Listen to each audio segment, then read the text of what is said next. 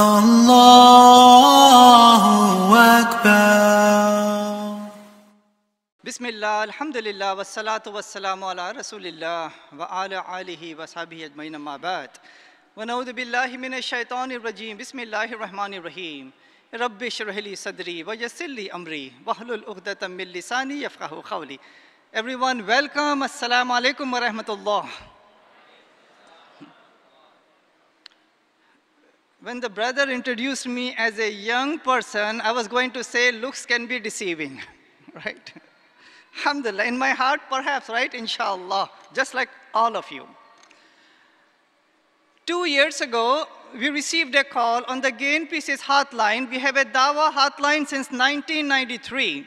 And this dawah hotline, anyone from anywhere, they can give us a call, any non-Muslim.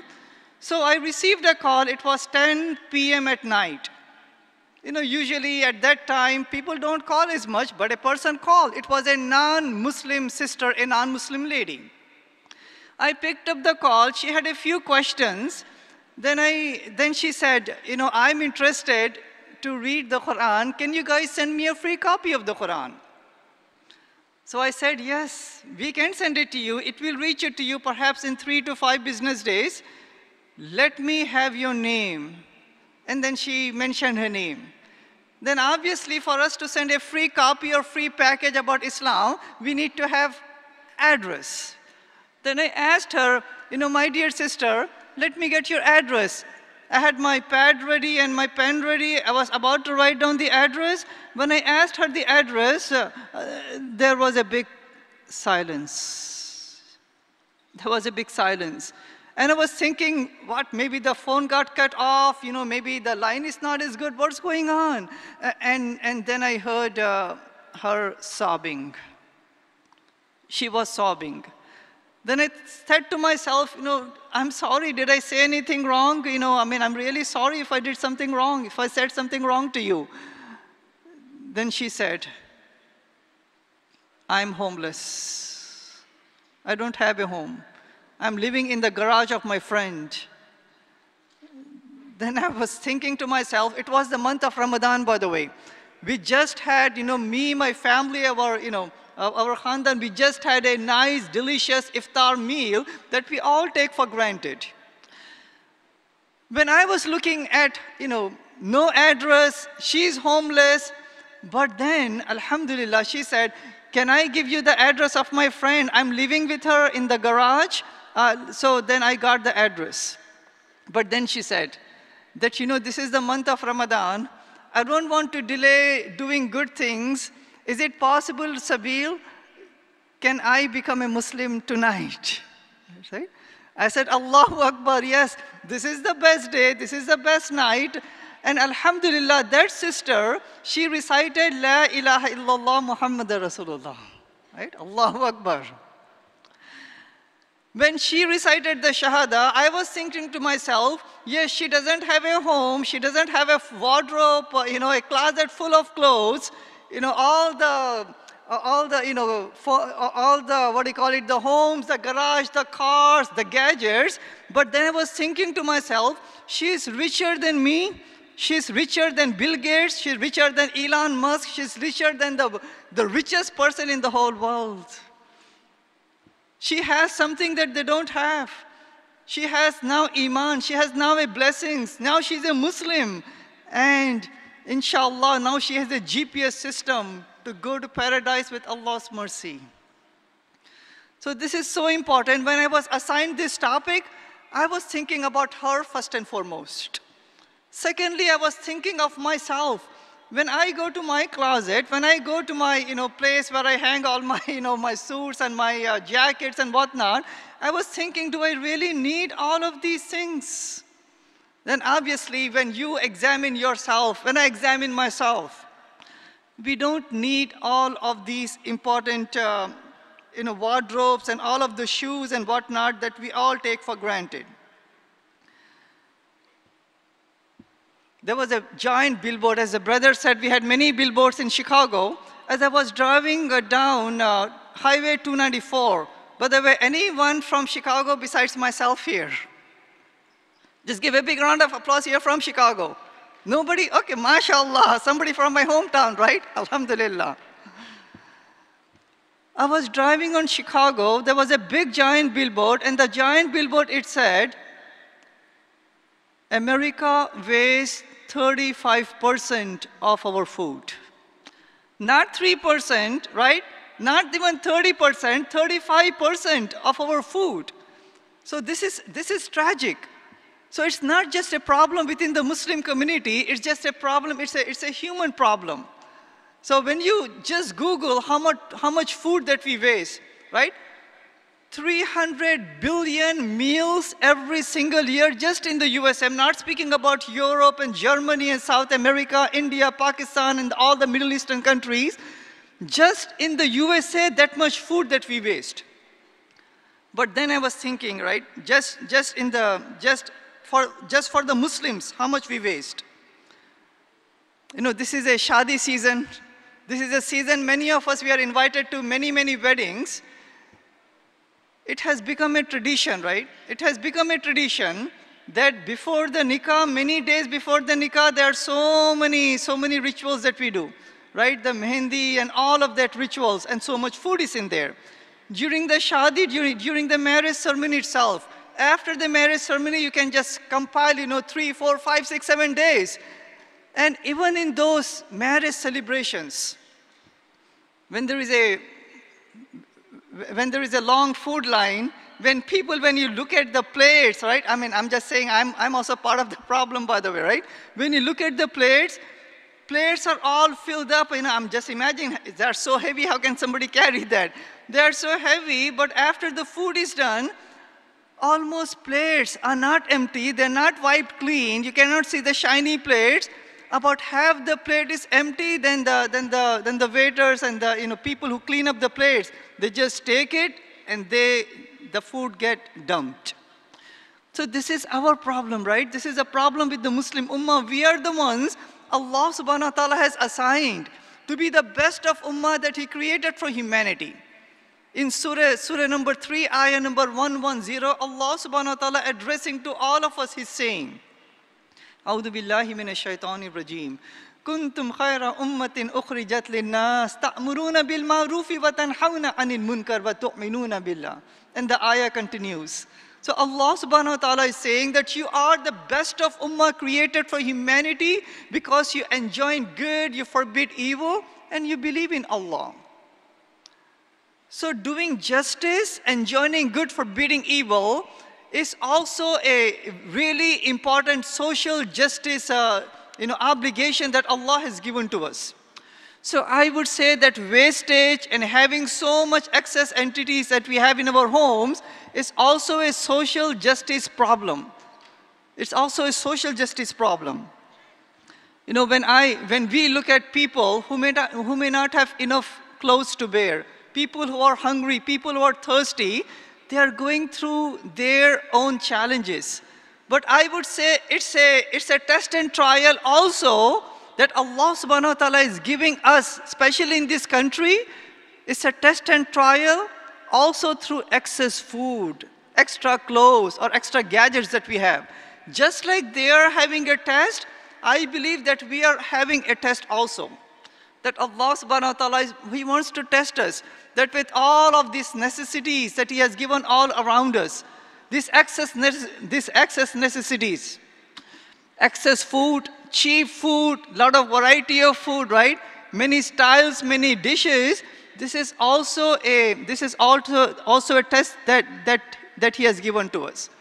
But besides the test, I would say, this is also a punishment that Allah has given to those countries in which there is excess food, excess clothes, and extra gadgets. Why do I say it, right?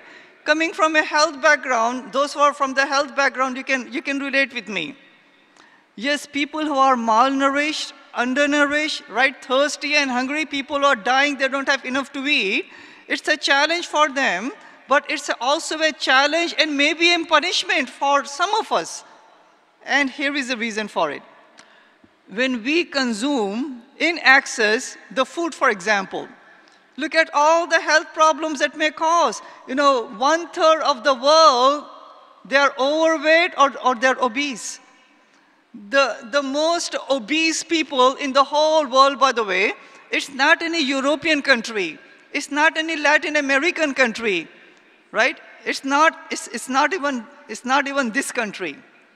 Can anyone guess without Googling which one is the most obese country in the whole world? Just raise a hand, just shout out maybe, inshallah. A hint is it's a Muslim country. Yeah, the country of Qatar, it's a Muslim country, it's a Muslim majority country. Of all the people, all the countries, right, of people of any faith, it is the Muslim country who is the most obese country in the world. So look at the health problems that may just come by just because of that test that Allah has given to us. All the cholesterol problems, right, which results into heart attacks, that also results into strokes, kidney problem, liver problem, right, intestine problem, cancer problems. All of these calamities are there. Unfortunately, may Allah protect all of us. It is because we are consuming more than our body needs. So this also is a test and trial for all of us. So what is the solution, right? Islam is not just about presenting the problems. Islam has comprehensive solutions. When I interact with the non-Muslims, I mention to them, Islam just doesn't say just to be good, just to be right, just love your neighbors. Islam is a comprehensive faith. Islam is a practical faith. Islam is a detailed faith. Islam gives us solutions. So the best solution would be, we have to have the frame of reference. The frame of reference cannot be our feelings, our body, our hunger, our culture, our race, our country, right? Our emotions, our shortcomings. The frame of reference is none other than the Quran and the authentic Sunnah, the Seerah, the example of Prophet Muhammad, peace be upon him.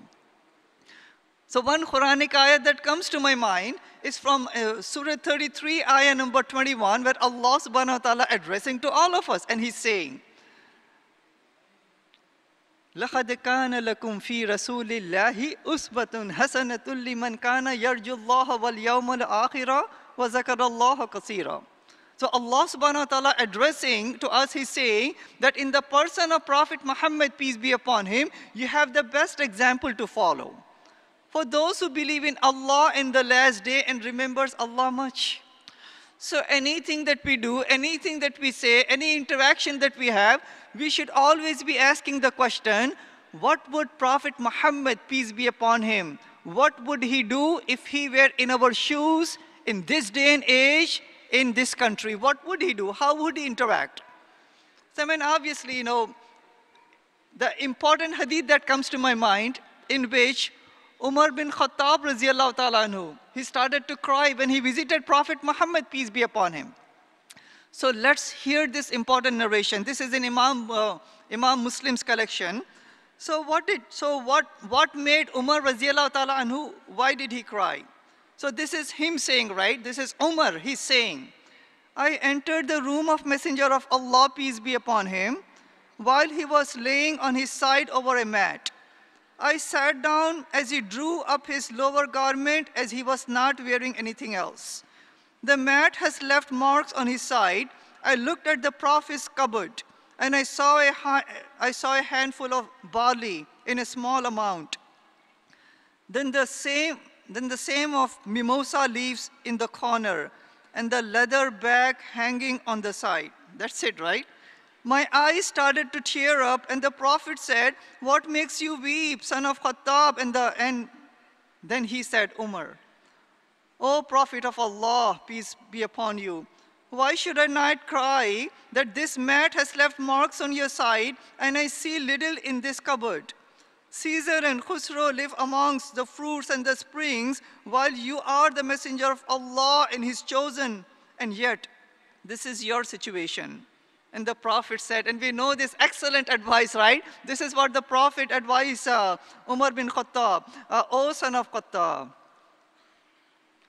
are you not pleased that they are for us in the hereafter, and for them, this is this world, right?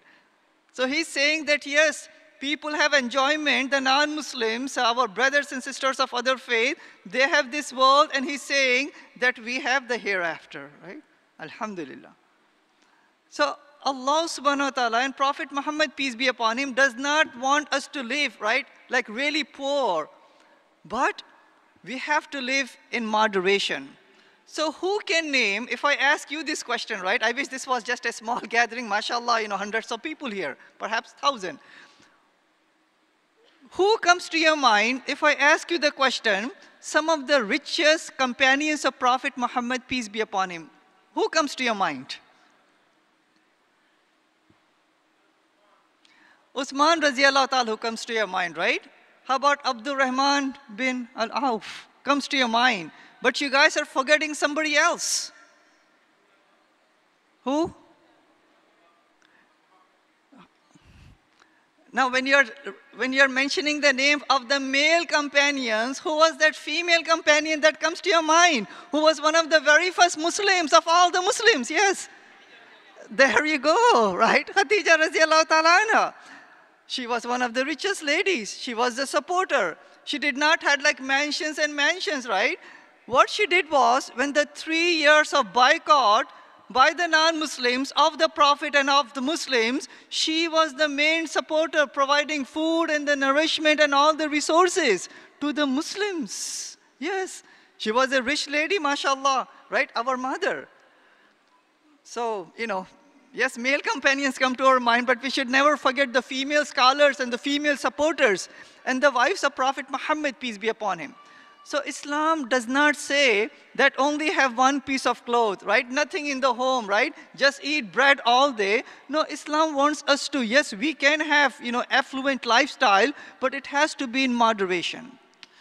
Allah does not say we cannot enjoy the blessings. Yes, the best blessing, the best reward, the best resources in the hereafter. But in this life also, Allah does want us to enjoy. But that enjoyment has to be within the framework of Islam and with moderation. So, when it compares to Uthman Raziallahu Ta'ala anhu, what comes to our mind is during the Battle of Tabuk, just before the Battle of Tabuk, Prophet Muhammad, peace be upon him, he needed the resources for the army, right? For this wonderful defensive jihad. So when he requested the companions and the Muslims of that time, I need your support. Who can support? Uthman Raziallahu Ta'ala anhu, 300 camels right away, the very first person raising the hand. So the blessings that Allah has given to us, obviously we should share the blessings for the betterment of humanity, right? For the relief efforts, social justice efforts, and definitely the dawah efforts. So in closing, what are some of the action items that we can take, that I can take, right? Starting with myself, by the way. We are all suffering with this excess food and excess clothing and whatnot. So first and foremost, what I would suggest to myself and all of you is, okay, let's start with the food, right? Let's start with the food. The advice people give is this: look into the refrigerator, right? Look into your pantry. Just make a list of what you need, the basics that what you need. Go to the grocery store, don't go through every single aisle, just go directly to those items, pick up the items and come back to your car or just walk home, right? Because if you go around all the aisles, it's tempting. The ice cream there, the vanilla ice cream is there, the chocolate, the chips, right? Just come back with just a short grocery list. That's number one. Number two, the access items that we have in our food pantries and whatnot. There's so many food banks all around in every single city. Just donate to them. When it comes to the clothing, mashallah, we have helping hands, we have ICNA relief, we have so many wonderful relief organizations of ICNA and also outside of ICNA, mashallah, may Allah reward each single one of them. Keep on giving access clothing, right? Number three, I would say. Number four, this is myself, my family, and each single one of you. Let's limit ourselves going to the Eid bazaars. There are so many Eid bazaars. 10 bazaars before Eid, right? 10 bazaars after Eid, and every single Eid coming. So let's limit ourselves with that. Last but not the least, this is what I have seen, what worked for me. When we create a higher, bigger, greater mission in life, all of the necessities, we can tone them down. So take part, become an ambassador of Islam. Take part, perhaps, you can say, that, you know what? The youth are going astray from Islam. Let me focus on the youth, not just my family's youth, but all the youth. Let's start a program for the masjid and for the whole community. Consume yourself, right, with that perhaps. Somebody of you can say, you know what, let me become really active in dawah, having the billboards and the dawah booths and the masjid open houses, dedicate 5 hours a week, maybe right 10 hours a month or so. So once the focus shifts to something higher, bigger, greater, and that's what Islam wants from us, inshallah, all of these food and the wardrobes and the, and all the Nike shoes and whatnot, these things we can tone it down, our activism will increase, we can be more productive, we can line with the Quran and the Sunnah, and inshallah, Allah will give us barakah. May Allah give unity to the Muslim Ummah. May Allah remove the oppression from the Muslim Ummah. May Allah remove the oppression from the whole humanity. And may Allah make us ambassadors of Islam and ambassadors of peace. Jazakallahu khairan. Assalamu alaikum wa rahmatullahi wa barakatuhu.